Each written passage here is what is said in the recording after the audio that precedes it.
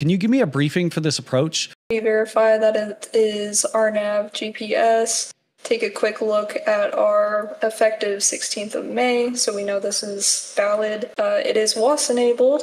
We should have our frequencies tuned in at this point, but I mean, it might not do any good. Hopefully we're still able to get our weather information from our G1000, but hopefully those are all plugged in already. We would have a final approach course of 026, our final approach fix of WED2. Sure. Yeah, we'd be using our LPV minimums of 1176. I'd have that plugged in at this point.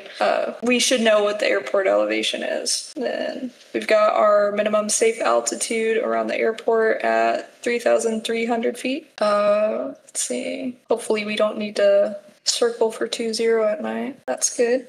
We'd go down this brief. We're coming in at Urge. If we're coming over from the VOR, we'd be making a parallel entry and doing that hold until we're as close to our estimated time at which we'd be shooting the approach. Let's see.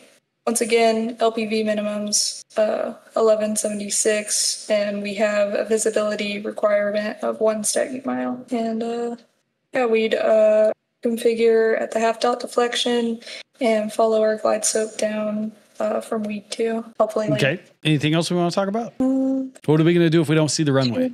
If we don't see the runway, we're going missed. All right, I did miss that. So on missed, climb to 3,100, direct ZODUX and hold. Awesome.